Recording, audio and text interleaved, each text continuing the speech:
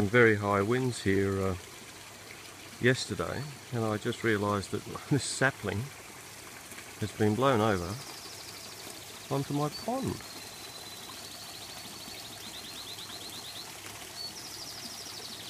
Very high winds, and it's been rubbing.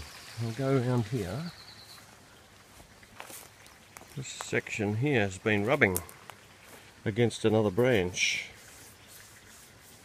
Probably that tree there. Yep. I'm having a little bit of a problem with my filtration system. It was not quite as efficient as I anticipated. So I've actually built another little unit here, which is that one there in the centre of the frame. And that is got some more filtering material to take the finer particles of muck out of the pond. Seems to be working okay.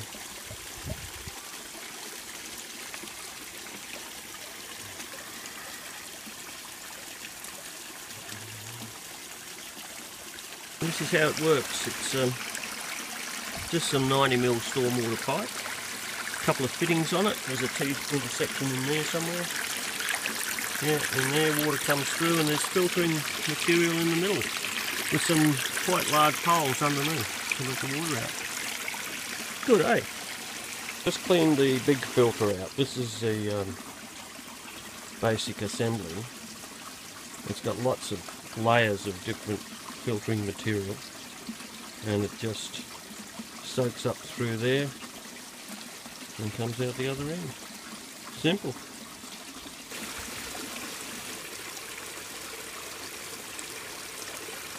Well, the modifications seem to be working fine. The water has become a lot clearer thanks to that little system over there. However, the fish have become very shy because the birds now can come in and see them and pick them off one by one. It's quite difficult to actually see because of the reflections of the sun, or rather the lack of sun today. But you can actually see down into the water